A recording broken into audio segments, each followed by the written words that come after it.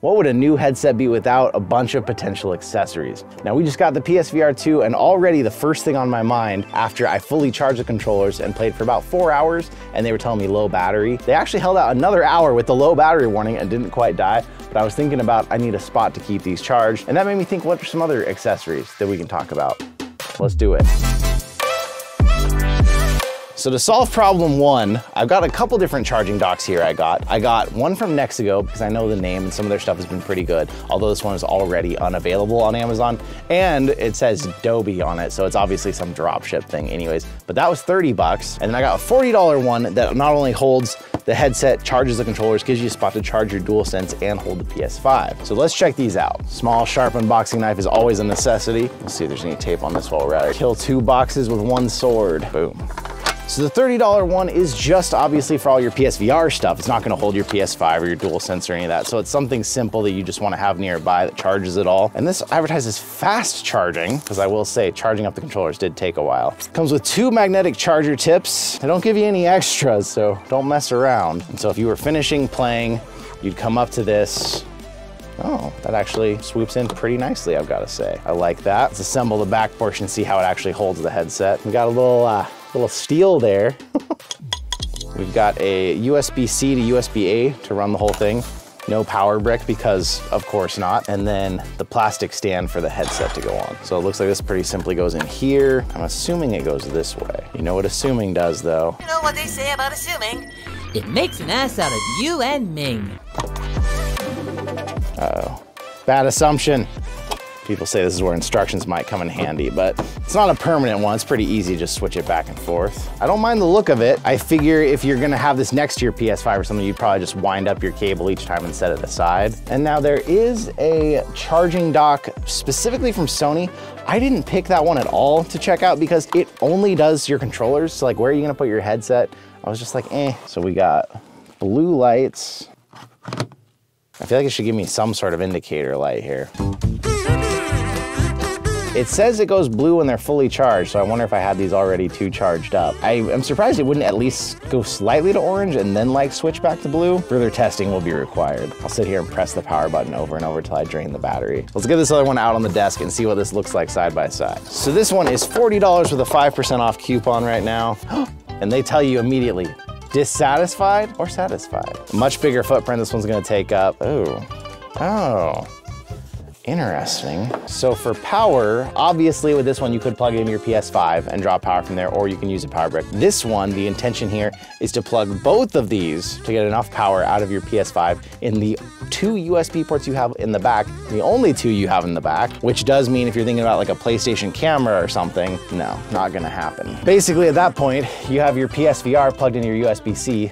You would still have 1 USB port left. In theory, you would no longer need the front one to like charge a controller or something because you're gonna be charging all those on this. So I guess they assume if you wanna have your PS camera going, you're gonna plug it in the front, but it's kind of unsightly. It's not something I would prefer to do. This one comes with 5 little magnetic charging things. Oh man, they're really in there too. That means you get an extra one because you got a DualSense, and both of your Sense controllers. I'm gonna make assumptions again instead of looking at the instructions because I never learned lessons. I don't love that they put their brand name right on the front of it because it's like some unknown Hastraith brand name. It's like, why? Got 2 extra USB ports to charge stuff too. I don't know if this acts as a USB hub. I'll try and look at the instructions and see. Like, I doubt you could plug a PS camera into one of those. So this has fans in it. I haven't attached this yet, so I can still show you. This has fans inside of it here that are acting to cool down your PS5. So if you want to run those, it will help draw air out of it. Probably isn't a bad idea if you're running your PS5 hot, but it's kind of a gimmick a lot of these stands also have to help sell them. Boy, at least you don't have to worry about ever losing these things. Small sharp knife comes in handy more than you know. In the top there. And we have an indicator light telling us that is charging. So this one's a little awkward. So like I was saying earlier, you finish playing on this one, you walk up to it, you dump it right in, easy. This one is situated in a weird way where it looks like you drop it in like, dang me for keeping my controllers charged and ready to go. What was I thinking? I'll be right back. Well, I wasn't trying to be that guy and reveal that there's 2 of these, but now that I have, I gotta say a thank you to Sony for sending us the second one that came in later after we'd made the video with the first one. We got 2 stands, so I was like, okay, maybe this is just what we're gonna have to do to figure this out. So we got the other Sense controller in there too. It's nice that they can do 2 of them. Now I'm pretty sure at least one of these isn't charged up, so we should be able to learn a bit more here. So again, kind of a weird way you're putting them on here, but you're gonna drop it in that way. Why do you hate me? Starting to question the 2-way communication on all this. You're effing up my video here. We have to see how this PSVR goes on. Now, I don't love the way it fits onto this stand. It's just like lenses hanging off. It does have this little cable hook here. It's kind of like a vacuum, but you can't, like, it's not like a vacuum where you would roll it around. It's just gonna kind of hang there. So I just gotta manually kind of eyeball something that's close to that. So that, in theory, should be able to hang down. And then your PSVR, it shows in the picture kind of just hanging like that. I'm not in love with that part of it. I'm not gonna lie to you there. That's a little sketchy to me. And then it comes with 2 of these, but it doesn't tell you in the instructions why. Stand's all right. I mean, for 30 bucks, it holds it all. I don't love that. I also need to screw this into the stand to keep it tight. Aha, we finally drained one enough. So that's showing you that one's red on there. Let's see what it looks like if I put it on this stand, since we have not been able to find one that I didn't fully charge.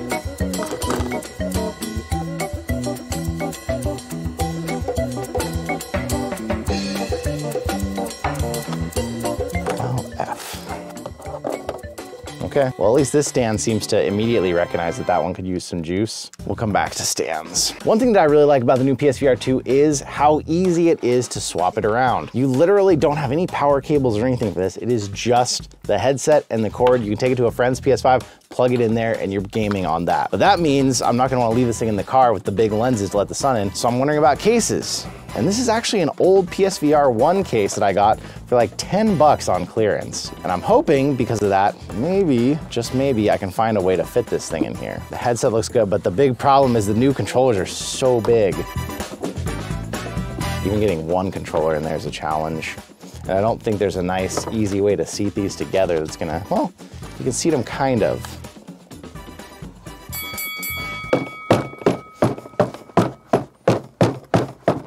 It was only 10 bucks, okay?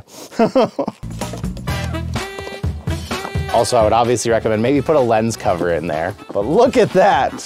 You cannot beat a cheap $10 PlayStation VR branded licensed case to fit that in there. All you gotta do is punch it a little bit, modify the inside. I was also curious, since I have so many laying around, what would a big Quest case be like with the PSVR? I got our trusty Bobo VR case here.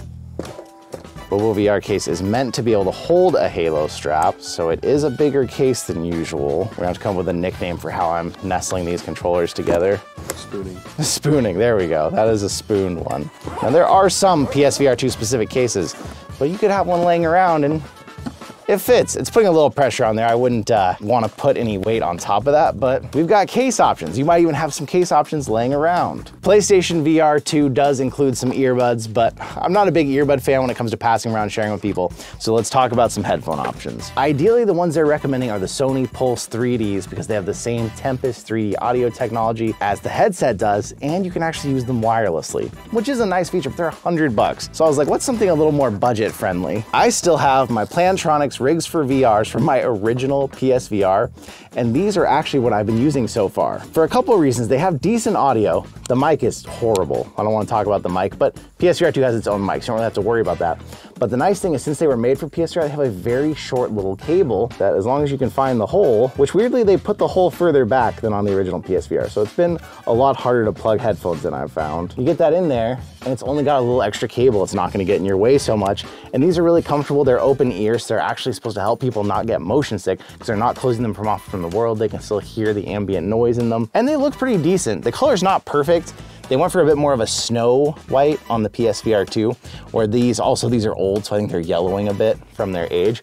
But these things right now, you can get these for 30 bucks or less on Amazon. So if you want some decent headphones, they're not gonna have a big long cable hanging in your way, really cool. But really, if you're gonna get any sort of headphones for it, the most important thing if they are gonna be wired is find a set that you can switch in your own wire. Because then you can order one on Amazon for like $5, get like a short little 3-inch one, and then you're not gonna have all that extra cable hanging because you already got this cable to deal with. Well, I have that too. We're back to the grips. We went over and checked a whole bunch of games, spent a bunch of time draining these things down.